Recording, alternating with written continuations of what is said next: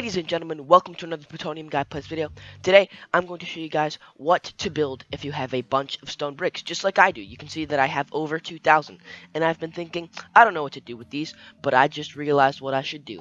So, to start off what we're going to do, and by the way, we are building a fountain, a big fountain. If you don't like the little one that you can build out of a workbench, this is what you build. So you break 1, 2, 3, 4, 5, 6 blocks that way. 1, 2, 3, 4, I said, okay.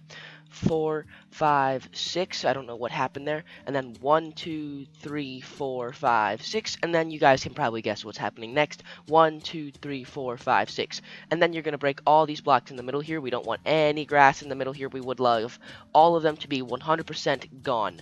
No blocks here in the middle is acceptable, and we don't want anything. We would like to see the void below us, and that's it.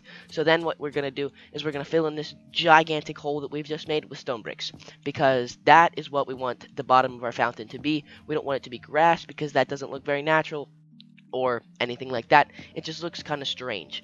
But with stone bricks, it looks like, oh, that a person put there. So, it just looks better with stone bricks as the bottom. So we're going to be able to do this right here.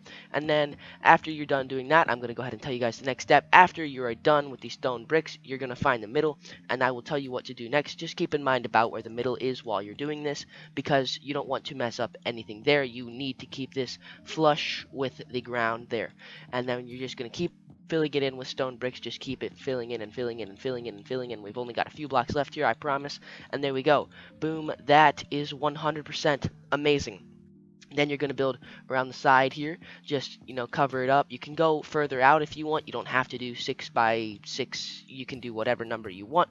But I just wanted to show you guys 6 by 6 because that's what I personally think is the best. So we're just going to keep going over here, and now we finished that. So then we're going to find about where the middle is, and that's here, these 4 blocks right here.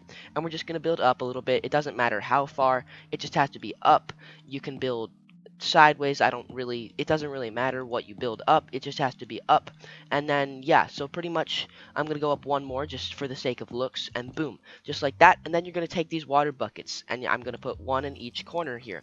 That did not work out so great for that, but I'm just gonna put one in each corner there. Now we go.